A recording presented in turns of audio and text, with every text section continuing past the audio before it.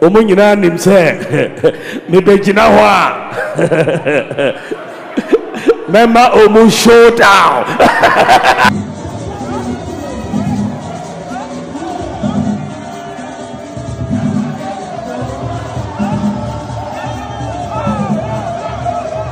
Keep on listening to Fast to Watch. Aha, and then Semsia. Ubenya muntire mu.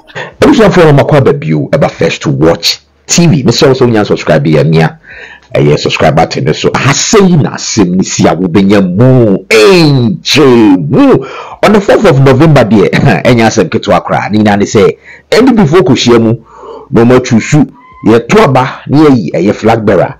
Na the equity that is a Dr. Bawumia. And the Honorable Kennedy Agyapong and a bay pudding poo any asem ketwa. Nano and the Honorable Kennedy Agyapong. The Casamafo about a radio so abe can't see me. Nina said or see a yahin for 124. I saw 124 be a fre. A Honorable Kennedy Agyapong say on step it down.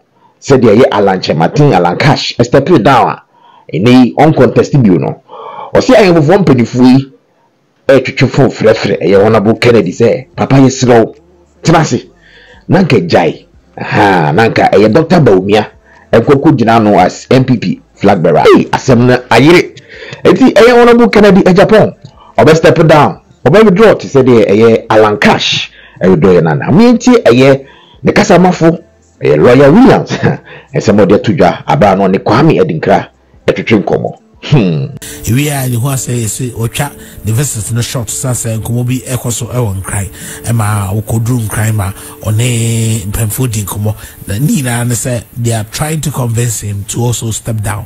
We name so best step down. You can convince him. I disagree. Agyapong, I think Agyapong is proper. Nobody is convincing. Convincing English. Agyapong tree. Agyapong tree. You convincing. Achopa. So. Ebiabasa. Yes, but he won't. I mean, so I shall never the free. Every abamune, ahimfone, asofo, and young there can't be anti. Among yes, I and Thomas. If they have conscience, they will not even do it. Otherwise, yeah, say MPP, you will be that woman ninko. Now, I can say my nomination from contest. You will be do be not going to for my. Say, only problem. You have problem with your reasoning. Okay. Yes, and they should stop because it's a contest. Yes, a democratic, yes, a co-contest. I didn't think I could be so bingo. What is the basis for it? For the supreme interest of the party. The supreme interest of the country is that we get we elect somebody who is wise, intelligent, who has ability to transform this country. That is what we want. And yet, politics as usual, 4 years or so. That's not what we want as a people. Timamfoso upobia, why be damn Obi o discipline, obi ye boni a obetene aka. They also ye racial for obeye. Those who ye di obedi. And no near pe. And yet this kind of governance. And so they should allow him to contest. Now no akaza woni di koma or some, you know, soft spot be say yeah, Obit will resign. And that's Obit will withdraw. Yeah, it's impossible. We have even given him the strong warning. So he's not contesting for himself. He's contesting for Ghanaians, the youth, the women of this country. And to only right if you ask for you're doing a charity celebration. You're the one you can say Parliament. On one casa, I would move them so no see from that. Or Obadia, you. There be as Obadia. Now, PV, he's our only hope. PV, my point is, when seeking approval to come to contest, no, but that statement is even wrong. Or court or assembly or kind. Also, or say you best support na mana contest here. Or when you need Jena Baba and it's Omra, Tienia's Omra, no, any pen or the buy. But the message here. No, Mamma Casam Chocolate.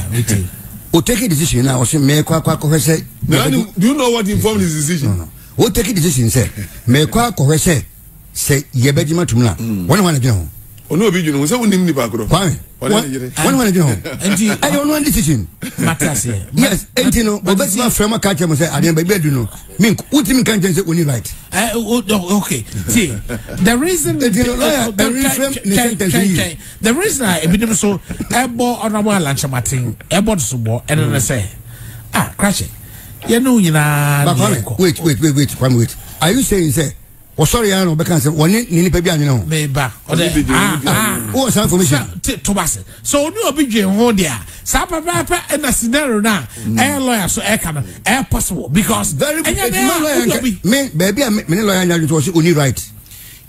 Lawyer, it is with Mukasazam. Nobody can infringe on Obi. Yeah, right. Now, lawyer, say about and no chair or see for my how. Papa, say me can someone say, oh, Papa. Oh, me and oh, man, see what she can be. Ah, me angels was she. Oh, what's you? Comment. Yeah. Now, and this in the SNO message now, but the action. Now, Obaba, Lawyer William Kusi.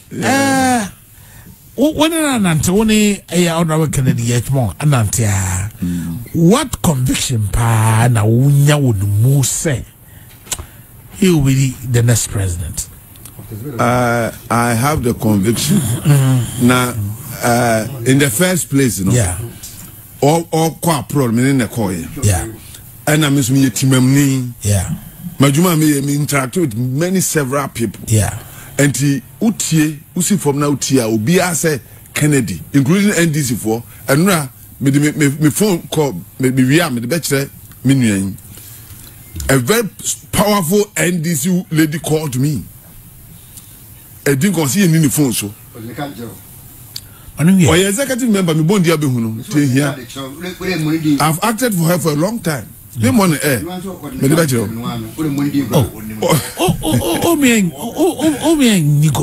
was support to honorable Ken. See, me was NDC for my about my second bank one day better man. And he's somebody Ojina Brane. He cut across. Across. Okay. And now, no, he's not only going to campaign on the achievement of the MPP party, on one personal achievement. And then Moody and on the contest. I'm you've not the tree, I could not. And you are not in the presidency, it's obvious. Look, I've said elsewhere, it doesn't matter what happened in MPP. He's going to be the next president of Ghana. Media for doesn't push me as how do I mean I'm saying whatever it is, he's going to be sworn in as the next president of Ghana. Okay. And now, let me pause there. To be sworn in as the president of Ghana, as Ghana for Akotraba. Now, you. Ghana in terms of Serbia, you share your conventions political parties and LED on my Sabri. And he's Obi president. The other say he will belong to a political party and then go around and then or majority are winning. And now say Oko independent to Ghana. ABC that am I independent candidate biano am I winning elections bia. And minim say best one as the next. Are you hoping say MP for when you GD with the move at Tramano? I'm a flag bearer and from there become the president. And I say we are looking at any other sources, other options. As a matter of fact, me believe pa say MP before ever Tramano. And until a year who year Juma. Didn't pa say beya. Now to me now, we are all over meeting delegates, talking to them, convincing them to vote. Until Ushemwa, ye GDA pan say MPP for better one, they use MPP platform as a president. That is our first and foremost conviction. So, Honorable Canadian Agyapong, I can take it from you. Honorable Lawyer William Kusi say ne abo no watching pepe and answer Simon what should be a day actually.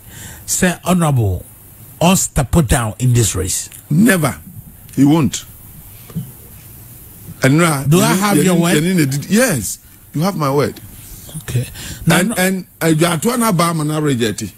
Okay. And if you be uma. And baby Janto with free band top.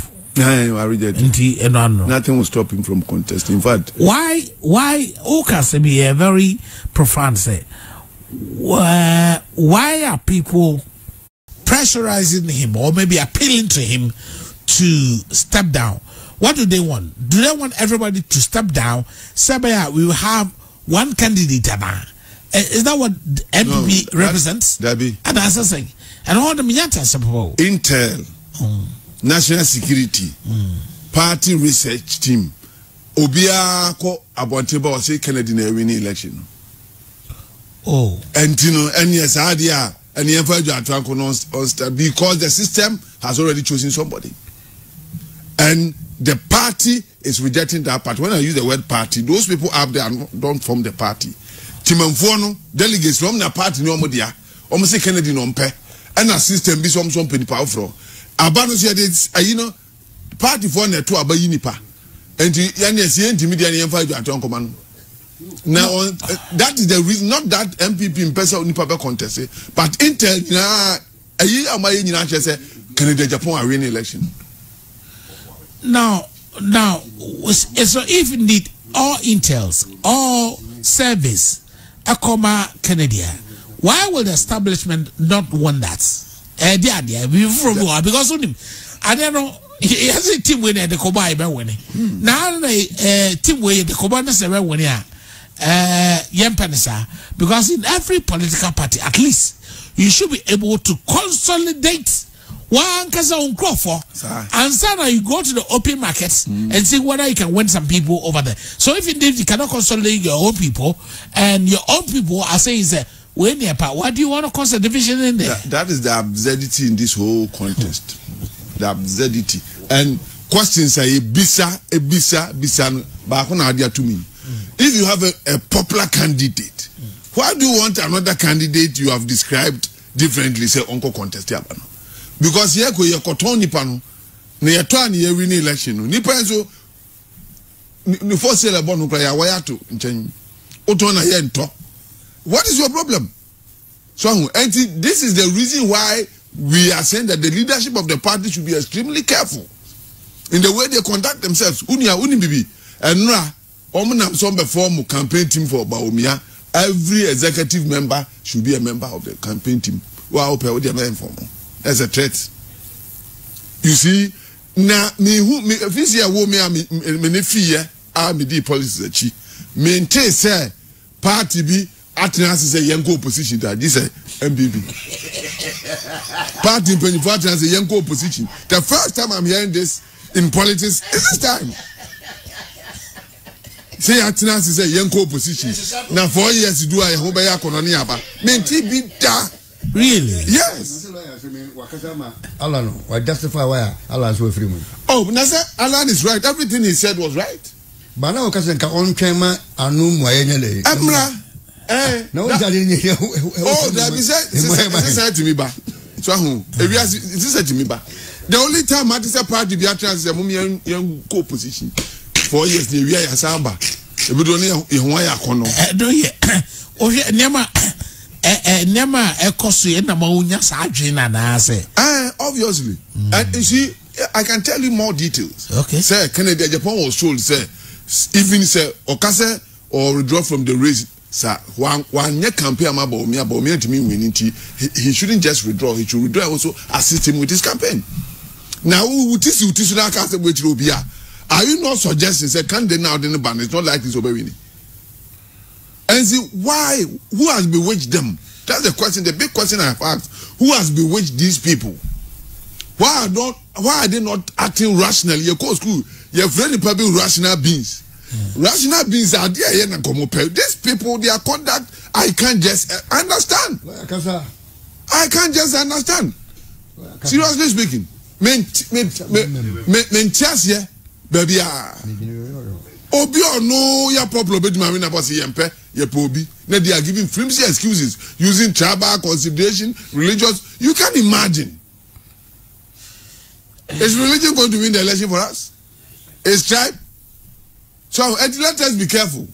Yes, say, yeah, party near the other say, yeah, got two ambassador party no man shisha. Yeah, got two Canada Japan no aba. Why soon to resign from the executive office and go home? Party no affluent any regulations, any mrabia mufaso the elections and as say minim said partner. Let me start from our own guidelines. You got to have the guidelines by Yentunu opinion fan share them mebwa utwa fan chire ma a government appointed as a party executive was be within the parameters here to abano. They flouted all the rules. The party leadership flouted all the rules. Oba Kumasia na regional chairman Jina Finfi Okon officer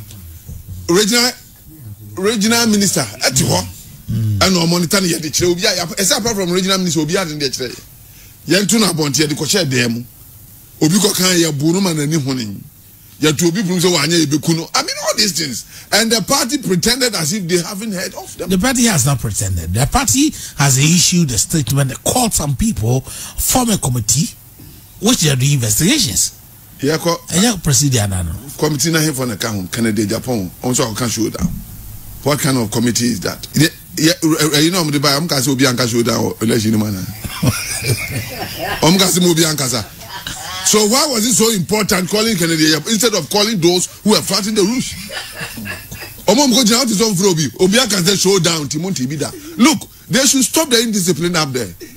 They should stop. We will not take. They shouldn't take us lightly. They shouldn't at all. Now we are lawyer. Show down be visual. Agro uniform. Agro uniform. Last, what is about Bawumia? Can be on the Superman Mama show down. And why? What was so special? Now, General Secretary Timothy letter said threatening. He used the expression threatening. He's a lawyer. What is threatening about showdown? Or can all die be die? No, I invited so I can show which of the regulations said that you couldn't speak even when your people are being killed, molested, in prison. What is all this? I didn't share them to me. Say, yeah, my own pie. And Timon Kasa. What is the outcome? He went there with evidence. Or do more? Yeah, you saying in our committee was a one come as a major. Yeah. What kind of democracy is that? Party for your party. Yeah, the yeah, mistake tomorrow. We call a course row. Yeah, the you will lawyer, now the pay in India from Pai say. Can we see from another we see from more Tom Ghana vote can see from na only from China only from China only from more Tom while contesting 4th November you will see his face on the ballot. Go vote massively for him and let's change Ghana. That's all. Yanko my speech is your presidency. Yanko Juma ni asisa Ghana. Yanko my lectures. Yanko bisa questions. Yanko Juma. Between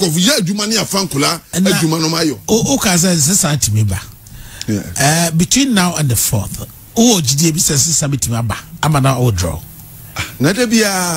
Look, Alan resign. Yes, I withdraw. When we are adding up, near withdraw. We have no reason to withdraw. We are better off contesting because day in and day out, our numbers are increasing. Why are you so optimistic? Say, when it and I can end when it is elections.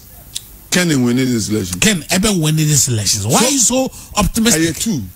Scientifically and spiritually. Maybe Macan has a spiritually one who are winning that he's far ahead. I don't know. And you saw who is over. I mean, I saw for pa. Me susu mu yasi mini namo. Na me can't tell you susu mu yasi. The essence hine aye Kennedy or hine Agyapong. Jomu yenyina na nti omusie ni ade nyina enkosi aga because Kennedy Agyapong na nyame asra ne ho. Obi isi na nwie. Once say me catch you say me nim say na ebesi. But the end result is that he will be the next president of the zone. That is where I'm coming from. I don't care what happens physically, but all I know is that already you see the hene. And you know, the omo yenyina tobe on a bedi president, the next president of Ghana. And spiritually he is, physically so, minim say wonam krumi. O intel ankasa. O tians wunim de echo. And nyam kra na meka ate, munyina munim. O participate for months in Senate survey. About 9 against 1. Out 9 a.m. Kennedy Agyapong. 1 year Bawumia. Emphasis. Anti MPP pay for no. Say suicide on some committee. Say being who logic? What the logic? If they are worshiping somebody, they should stop because the party needs to stay in power. It needs to stay in power. I mean, person me cause any be di am and nyamasem. But me the minim say wo me say kura na pokura nsu a there be a bit gogum. Yeah. And it's so unwise for anybody to think that my deep power can do be so maybe. Oberini contest no be team no DDR. That is it. But say minim say more candidate Oberini. Look, and this is for omoko as enough. They did their ground where minim say the potential prisoner and now obetima winning. Yeah. The rest can't. Say didn't cry. Yeah, winning. They did them wrong. All right. That is politics. Lawyer William Kusi, Obia Kasama, Honorable Kennedy Agyapong.